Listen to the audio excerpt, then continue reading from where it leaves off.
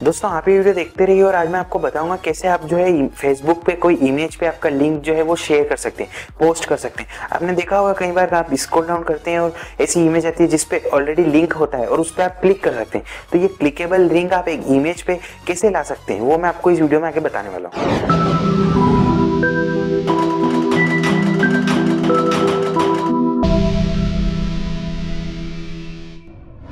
Video शुरू करने से पहले आपको बता दें कि अगर आपने अभी तक चैनल सब्सक्राइब नहीं किया है तो कर लीजिए और साथ में बेल आइकन भी दबा दीजिए ताकि आपको नोटिफिकेशन तुरंत मिल जाए। अब दोस्तों जैसे कि आप देख पा रहे हैं हम आ गए हमारे कंप्यूटर में और यहाँ पे हम टाइप करेंगे हमारे स्टेटस। अब दोस्तों जैसे कि आप देख पा रहे हैं यहाँ पर इन बैकग्राउंड में से हम कौन सा भी चूज कर सकते हैं। जैसे कि हम फिलहाल के लिए ये ले लेते हैं। तो जैसे कि आप देख पा रहे हैं यहाँ पर ये जैसे कि आप देख पा रहे हैं आप पूरी फुल स्क्रीन पे इस तरह से यहाँ से आप कोई सा भी ले सकते हैं। जैसे कि ये ले लिया या फिर ये ले लिया या फिर अलग अलग काफ़ी सारे अलग अलग बैकग्राउंड्स आते हैं आपको देखने को मिलते हैं यहाँ पर काफ़ी सारे अलग अलग। जैसे आप यूज़ करना स्टार्ट कर देंगे तो फिर और भी बहुत सारे आने लग जाएंगे।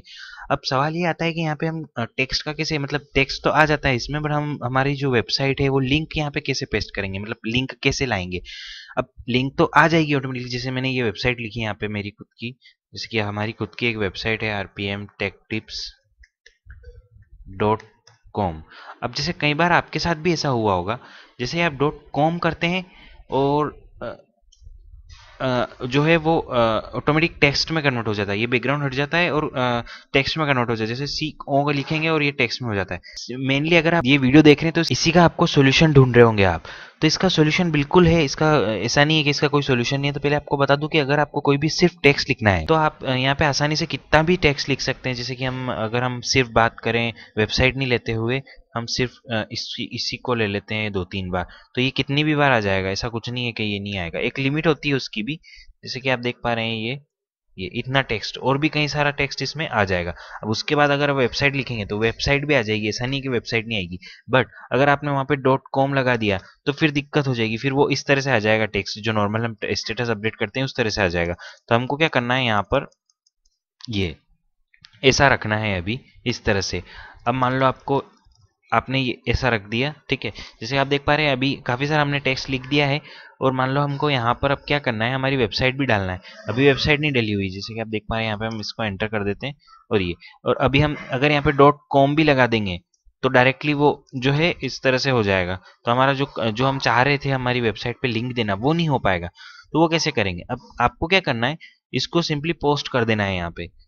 अब जैसे कि आप देख पा रहे हैं यहाँ पे मैं क्या करूंगा, आज इट इज जो भी आपको बैकग्राउंड चूज करना है और जो भी आपको लिखना है और वेबसाइट का .com पीछे जो भी आपका इनिशियल है, जब जैसे ही जाके जैसे CO लिखूंगा मैं तो ये हो जाता है।